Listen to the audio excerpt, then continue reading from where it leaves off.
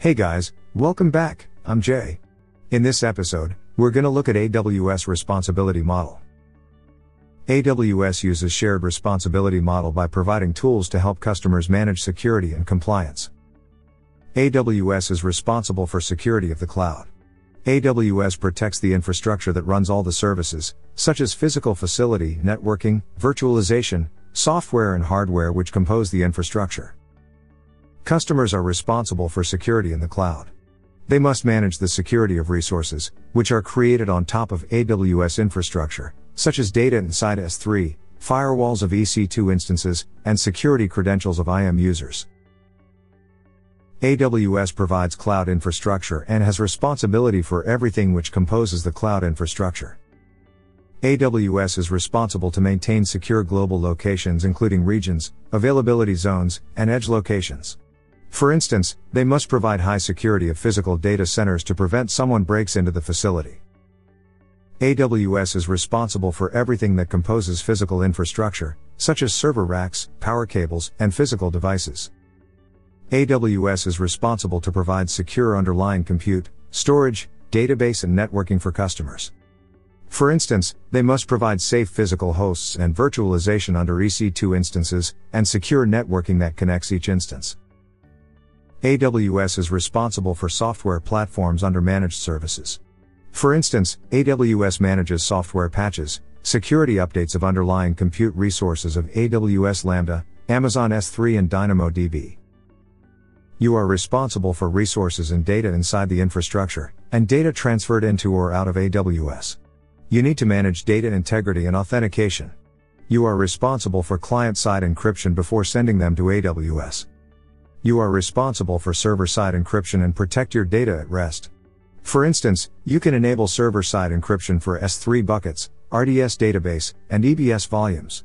You are responsible to configure the network traffic, encryption in transit, and control the authentication and integrity. For instance, you can create SSL for your APIs, and set up VPN for secure network traffic. You are responsible for the guest operating system, network control and firewalls. For example, you can launch EC2 instances inside a VPC, configure security groups, and update security patches. You are responsible for the platform and application you have installed. You should manage IAM users, groups and roles, make sure credentials are secure, and assign appropriate IAM policies. As you have full control over your own data, you are responsible to apply compliance rules and security best practices on your data. In general, you are not responsible for anything you don't have direct access to. Services like EC2 are considered as AWS infrastructure as a service. AWS manages the infrastructure including the host OS, virtualization and hardware. You don't have direct access to control the infrastructure. Therefore you are not responsible for the infrastructure. However, you are responsible for guest OS of EC2 instances, software installed, security groups, and VPC configuration, as you have direct access to them. For services like DynamoDB, S3 and Lambda, you have no direct access to the underlying guest OS, hence not responsible for it. In this episode, we've learned AWS responsibility model. AWS uses shared responsibility model to help to manage security and compliance. AWS is responsible for security of the cloud, including physical facility, hardware, and software that compose the cloud infrastructure. Customers are responsible for security in the cloud, including resources and services they have direct access to. Okay, that's all for AWS shared responsibility model. Thanks for watching and see you in the next episode. Hope you've enjoyed watching this episode.